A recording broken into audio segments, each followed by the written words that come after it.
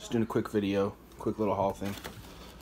Just recording to my kitchen actually, so if you hear any noise, people are still awake, so yeah, that's what that is.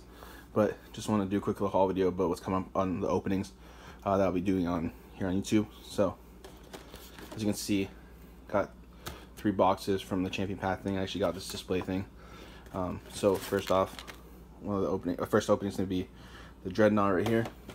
So actually, I'll show that more in the video, but it's pretty cool. Gonna go with this Eldegoss second. Got this Centiskorch here. There's the box.